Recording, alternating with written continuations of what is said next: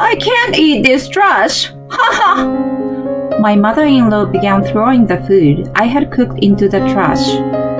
Mom, let's go out and eat something nice. Saying that, my husband and mother-in-law left the house. Left on my own, I sat at the dinner table and quietly ate what I had cooked. The next day, when I returned home from work, my mother-in-law began furiously questioning me. You? What in the world did you do? My name is Remy. I'm 32 years old and I work in a clothing store. It's a store for brand name clothing. So working there means being very serious about customer service.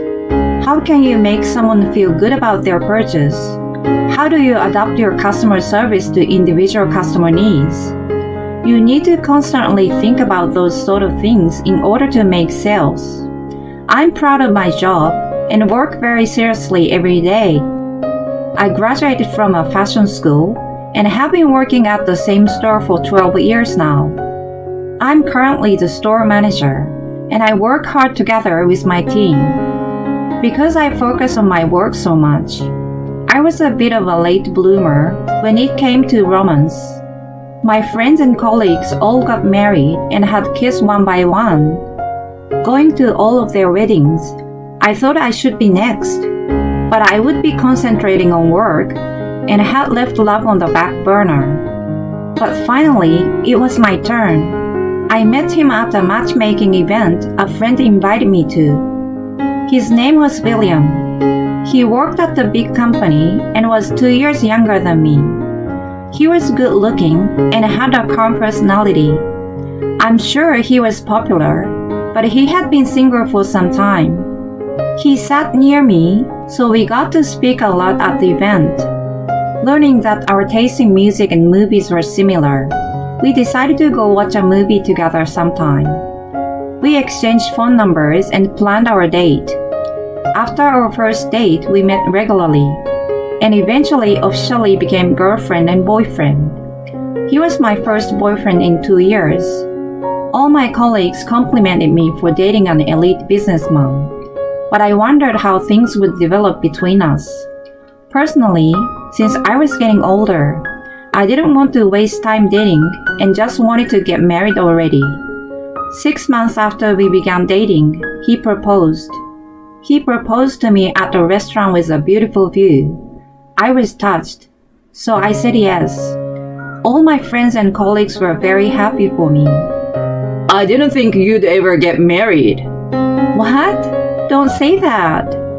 Everyone complimented me and wished us well, but among them all was our not very delicate area manager, Carter. Women will hate you if you talk like that. I don't need everyone to like me, haha.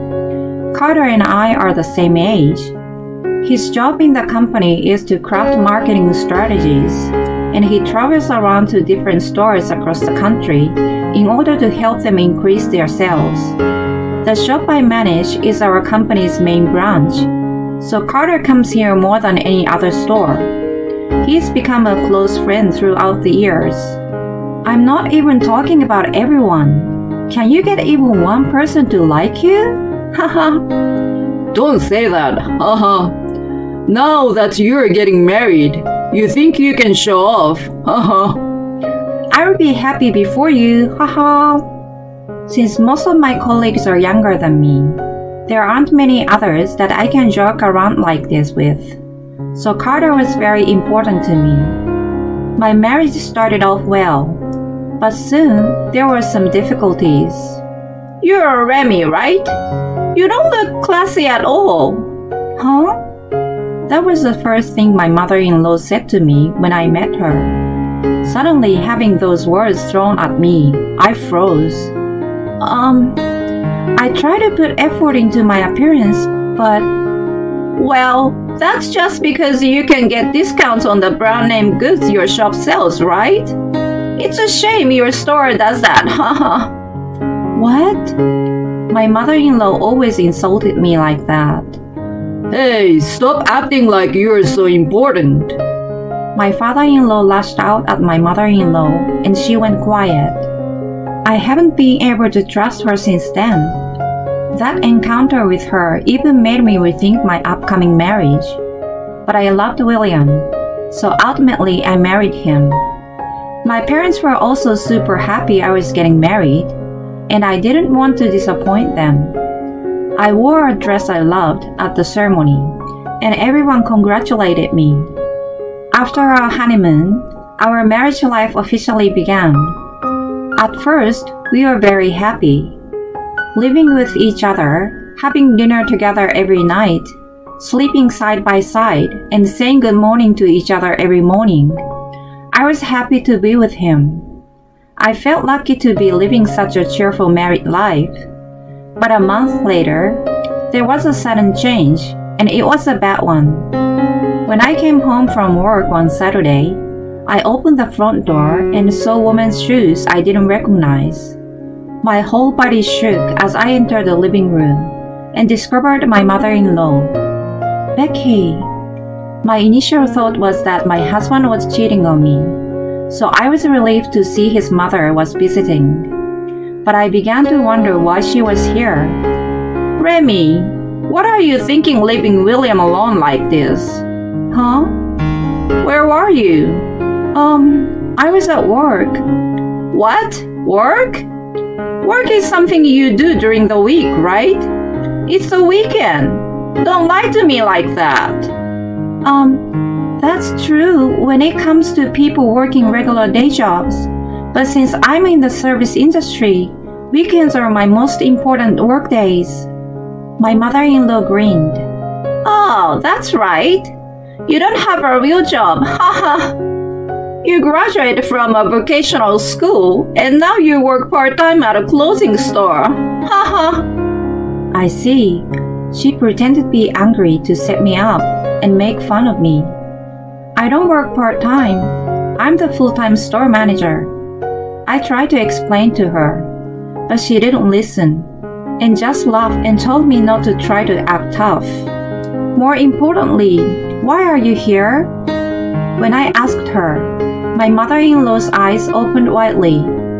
Obviously, I'm here to see William. What other reason would I come here for? You're so weird. Or could it be that you're stupid because you didn't go to college? My mother-in-law continued to make jabs at me. I looked over at my husband, but he was just watching TV and not paying attention to us at all. I assumed my husband would be on my side, so for now, I just decided to let what she said go in one ear and out the other, and wait for her to leave. Excuse me, but when do you plan on going home tonight? When I asked my mother-in-law that question, her reply surprised me. What are you saying?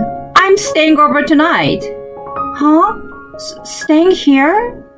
What? Do you want to complain? I'm meeting my son for the first time in a month. Are you trying to force me to go home? No, that's not what I... In that case, there's no problem. You're so annoying. After getting angry at me, she sat down next to William on the sofa and began watching TV with him. That's my spot. I never expected my mother-in-law would be here when I got home. I felt mentally exhausted. Wait, Remy, when are you going to cook dinner? Not even 5 minutes had passed since I got home, and my mother-in-law suddenly said that to me. I quickly made dinner, but then my mother-in-law complained the entire time she was eating. What tasteless food! Do you always cook this kind of food for William? In general, I try to cook him food he likes. Useless! William likes richer tasting food, right? Yeah, Mommy. Huh? He just called his mother Mommy. I was shocked.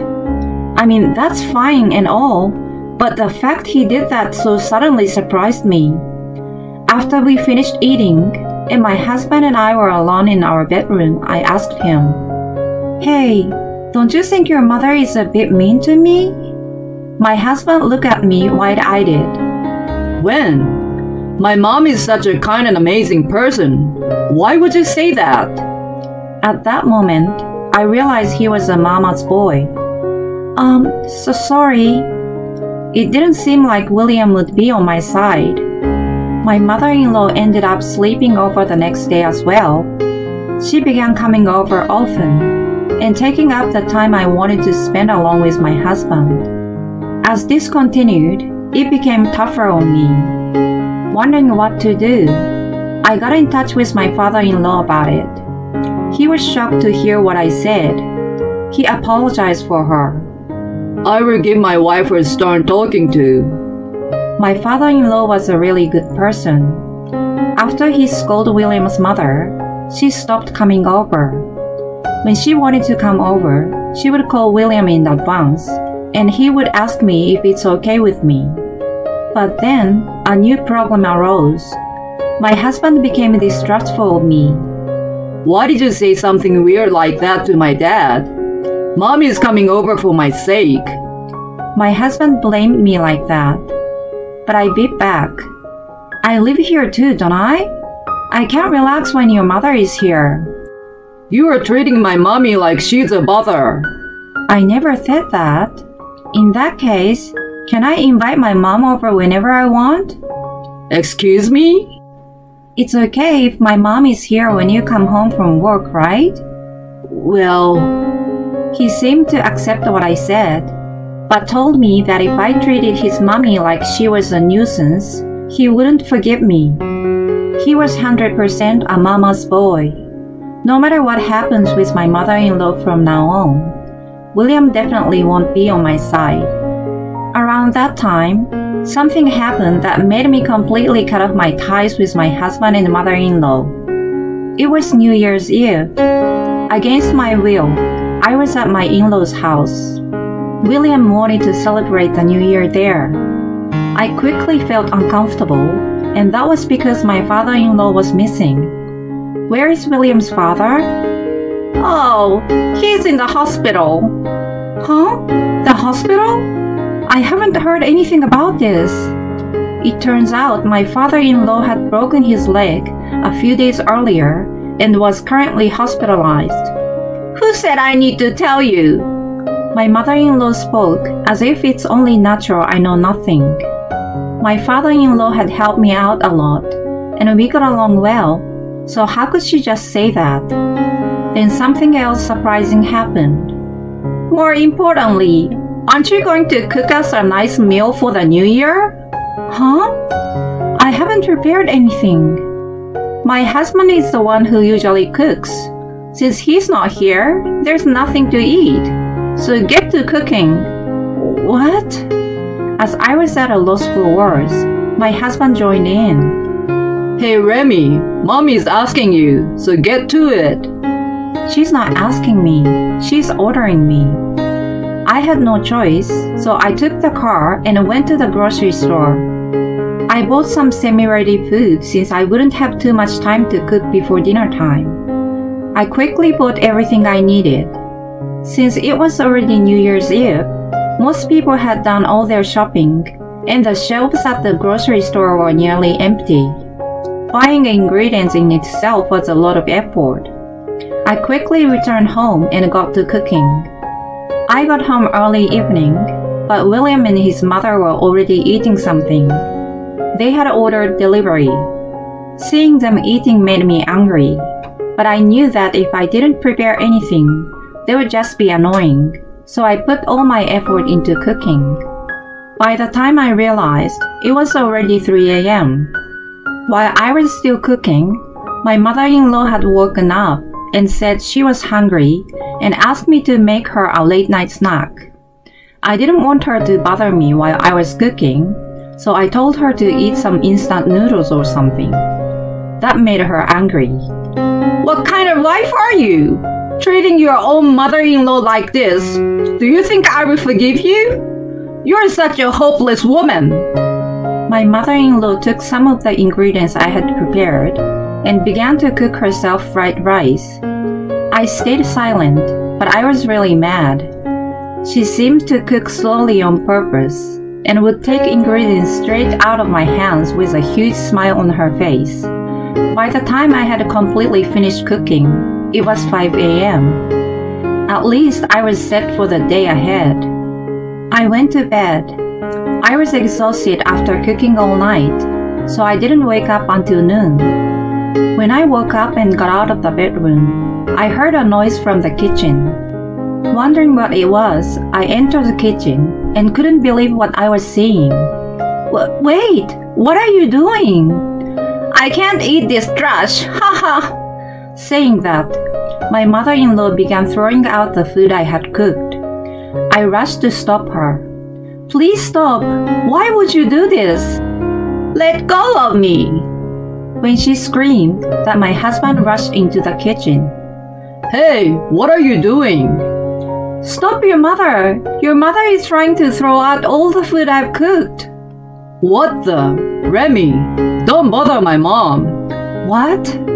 If my mom says she doesn't like it, it's obviously trash, haha. She can't just throw away the food I put so much effort into cooking. It's your fault for making something she can't accept. Shouldn't the person throwing away perfectly good food be at fault here?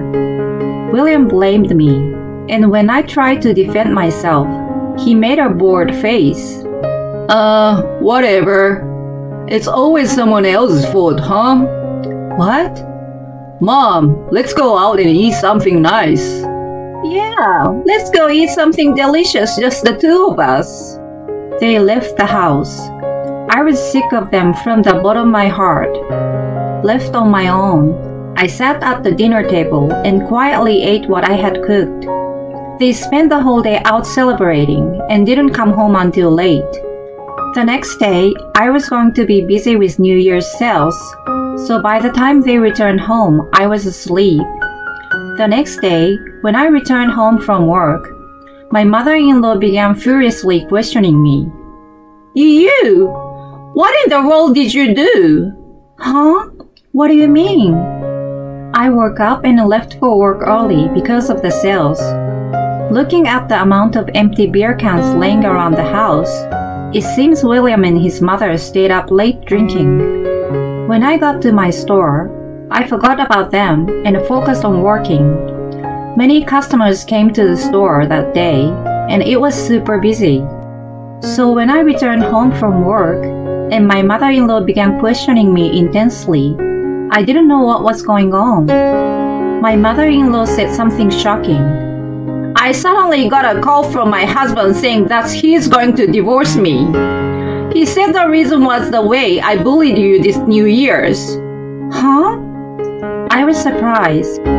Though I have spoken to my father-in-law about the way my mother-in-law treated me before, I hadn't said anything to him this time. I didn't even know he was hospitalized, and I hadn't had the chance to visit him yet. How did he know how my mother-in-law had treated me? Remy, what did you say to my dad? Why are you doing this to my mom? William and his mother both blamed me. I couldn't take it anymore. I heard something snap inside my head. In that case, let's get divorced too. Huh? What I said obviously shook William to the core. Wait, why would we? You never protect me when your mother treats me badly. In fact, you join forces with her and attack me. So there's no need for us to be together anymore. I can't stay married to someone who doesn't protect me. Let's divorce. No way. William and his mother began to act nervous, but I was unforgiving. William planned to spend 3 nights at his parents' house, but I packed my bags and went home that night. I quickly gathered my belongings and moved to my parents' house. My parents were surprised when I suddenly came home, but they were outraged when I told them what had happened. They told me I should get a divorce. William called me many times, but I ignored him. Meanwhile, I focused on my work. Once the New Year's sales ended and things calmed down, I visited my father-in-law at the hospital. Talking to me, I found out the surprising truth. since my father-in-law knew that if he wasn't around, his wife might bully me. He hid a camera in their home. Through that camera, he saw how his wife and William treated me. What he saw was so horrible that he decided to divorce his wife. You can use that footage against William when you divorce him as well. He gave me a copy of the recordings. Thanks to those, the divorce ended in my favor, and it was even decided that I would receive monetary compensation from him. One of my employees' boyfriends actually works at the same company as William. That boyfriend spread rumors around William's workplace about what had happened. It quickly became well known that William was a mama's boy who, together with his mother, treated me horribly. He had no choice but to continue working because he owed me money, but everyone he worked with began treating him coldly. When my in-laws divorced, my father-in-law kicked my mother-in-law out of their home. I've heard my ex-mother-in-law is now leeching off of William. William is stuck dealing with the stress of making enough money for two people, as well as paying off the money he owes me. I'm sure it's taking a toll on him mentally. Good, that's what he deserves. I'm into my job as always, and I will make sure I forget this whole mess. One day, Carter invited me out for dinner. I'm inviting you because I'm sure you're feeling down. Not really. Really? I even made a reservation at a fancy restaurant. I guess I will just cancel it then. You should have said that earlier. Let's go. Typical. Haha. I don't know if anything will happen between Carter and I, but if I do get remarried, I wanted to be with someone who will be by my side even though rough moments. Well, in the meantime, I will continue doing my very best as my store's manager.